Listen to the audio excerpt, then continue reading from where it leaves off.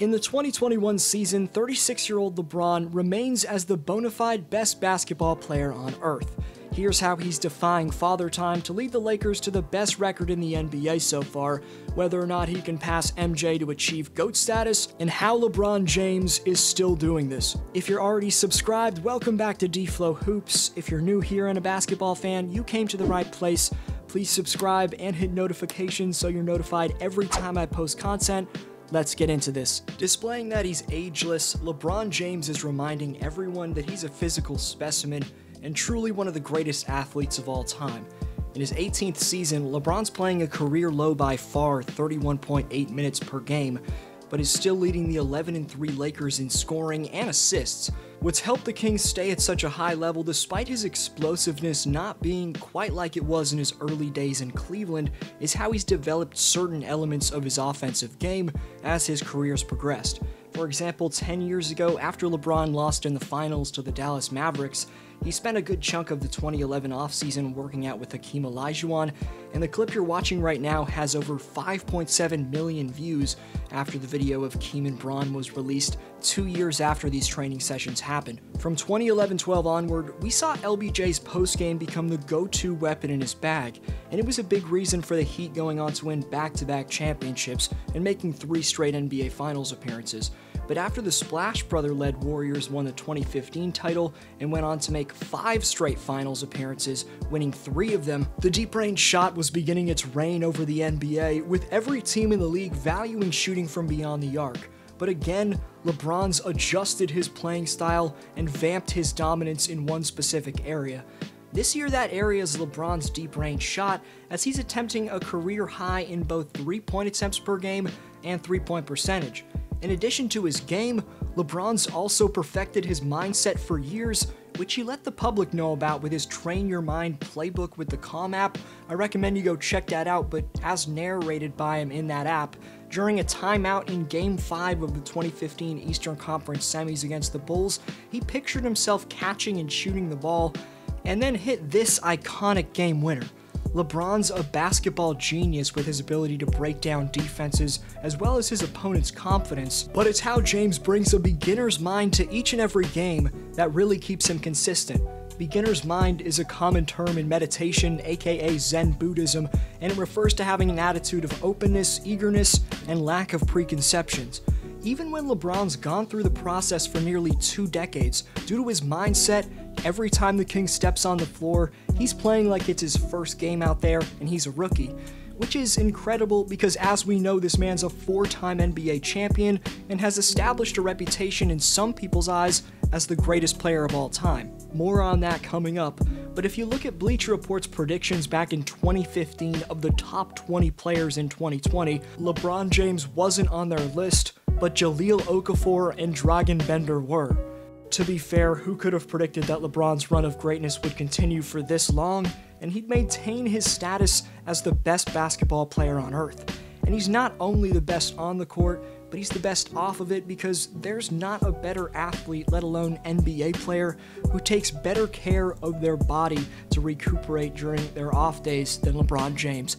The man spends $1.5 million on body care to keep up with growing competition, which is something UFC sensation Conor McGregor has drawn inspiration from and started spending money on himself. LeBron uses cryotherapy, hyperbaric chambers, Normatec leg boots, and much more.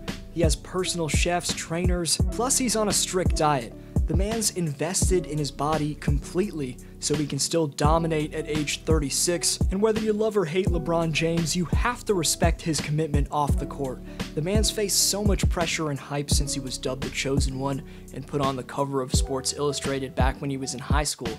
Most would fold or at least not fully reach their potential when put in LeBron's situation, but the King has always lived up to the moment. Before you see how the 2021 Lakers are contributing to his success and then the inevitable MJ comparisons, quickly let's flash back to the 2012 NBA Finals when the Miami Heat beat the Oklahoma City Thunder in 5 games, ending James Harden's tenure in a Thunder uniform. 8.5 years later, after LeBron hit this Steph Curry-esque dagger, Harden's tenure in a Rockets uniform ended. Coincidence? I think not. You've probably seen the clip 100+ times by now, but this disrespectful yet hilarious turnaround before it falls shot describes the key to LeBron's success really in one play. He's fully in the moment, enjoying the time he has left in the league. On January 16th, James said that he still feels fully capable of doing what needs to be done physically at age 36, but did say, quote, "I don't think I can go to 46, and I also don't think my wife would like that." The Lakers' free agent pickups in Dennis Schroeder and Montrezl Harrell have made the reigning champs' depth elite in 2021.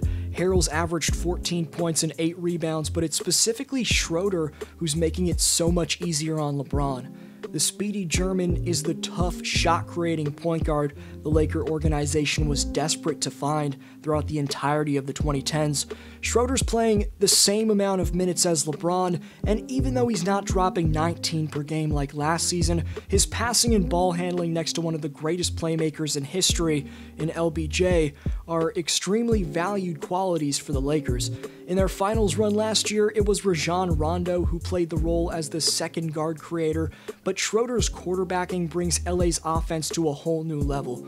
Last year in 2019-20, the Lakers were 12th in offensive efficiency. So far in 2021, they have the 5th best offensive efficiency in basketball, and it's not like they've dropped off defensively, as they're the most efficient team in basketball on that end. They were 3rd in 2019-20, so even with the scary hour big three of the Brooklyn Nets looking like a legit title contender, I know they've only played one game, but they should be a force to be reckoned with. Having said that, the all-time great duo of LeBron and AD, surrounded by some impressive new role players, make the Lakers the current 2021 championship favorite.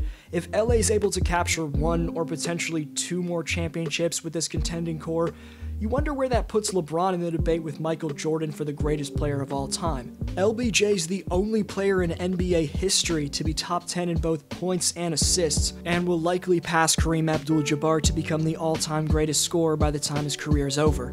But MJ does have that perfect 6-0 finals record, and his 6 finals MVPs, plus the fact that he made the NBA as popular as it is to this day, that's a decent case for Jordan's GOAT status to never be messed with, especially considering when LeBron has a 4-6 finals record. However, he did make the finals in 8 straight seasons from 2011 to 2018, something MJ didn't come close to. And when you compare everything from the advanced stats, the numbers in the playoffs, and the accolades, everything is extremely close right now. Some people believe that James has already surpassed Jordan, but whether you're a Jordan guy or you just don't think LeBron's legacy is legit enough for whatever reason, you still can't deny the fact that if James wins another championship or another few championships, then there's a legit argument for him being the greatest to ever lace him up. This storyline should be amazing to watch play out over the next few years. In terms of this year though, as simple as it sounds, LeBron continues to produce at this high of a level because he's having fun. He's trusting his talent and letting it fly. With his clearly more polished and confident three-point stroke, he's still attacking the basket with reckless abandon, but he's adapted his playing style to the modern NBA, and he's the best player in the league because of that. I respond to every comment, so let me know your thoughts on LeBron James. Do you think he's the GOAT, or what do you think is keeping him this good 18 years in? You're the best for sticking around this far. This was D-Flow, and I'll see you next time.